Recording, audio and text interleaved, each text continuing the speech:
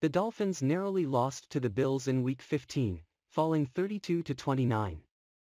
In defeat, Miami wide receiver Tyreek Hill took to Twitter to exclaim that he wasn't happy with his play and that he doesn't expect a repeat performance. Hill caught 9 passes for 69 yards and a touchdown against the Bills. Still, Hill felt he should have done more to lead the Dolphins to victory. "I will never play like that again, Finns," Hill said. "Bad performance from myself last night, I'll be better." On the surface, there was nothing wrong with Hill's play. Still, based on Tyreek Hill's standards, it could be considered a down game yardage-wise. His 69 yards were his lowest since Week 10 against the Browns. It was his 4th lowest yardage total of the season.